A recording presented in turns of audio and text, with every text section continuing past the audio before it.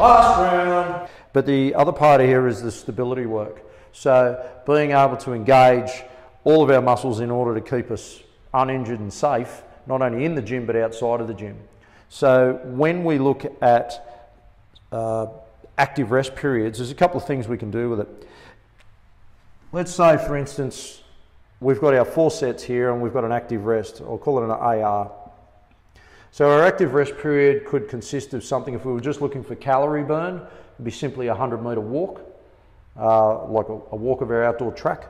That would assist in some calorie burn. So if we've got, 20 sets, 30 sets a week on one body part, and then, we're hitting half a dozen of those, we're going to add up to quite a few kilometres of extra walking a week just by going through our normal workout sessions. So we might hit 2Ks extra movement over the course of a session. So if you're on someone who's on a cutting diet or someone who's just looking to shed some extra kilos, it's a sneaky way of getting some cardio in without disrupting your ability to do your weight training. I wouldn't suggest running it, because if you run it, then when you come back to do this, you're going to have a negative effect on how much you can move. The other thing I like to do, and it has more of a potentially, I think, a slightly better benefit other than just burning calories, is a single leg stability drill. So one of my favourite ones would be a 3-way leg reach.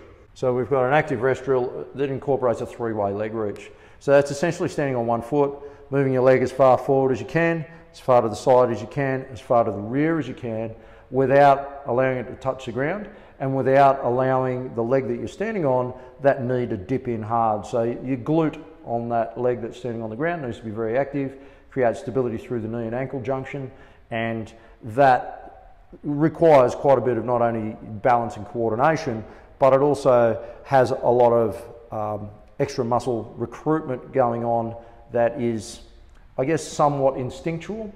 So if, for instance, you step off a step, or you have to bend over quickly, or there's an undulation in the ground or something like that, then you're better prepared for things like that are not necessarily, prone to happening in the gym, but it could be anywhere. So yeah, it's almost like prehabilitation, I guess, so that anytime we are in those situations, we're less likely to give ourselves an injury that's going to hold us up from our progression in the gym.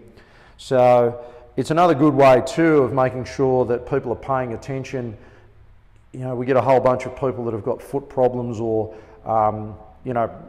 pronated feet, etc., collapsed arches, whatever the case may be, or they've had previous knee, ankle, hip injuries that cause them to have a sort of dysfunctional movement. Well, this gives us an opportunity to try and train everything into the right position, at least a few times a week. It's almost like physio corrective exercise without there being necessarily a correction that's required.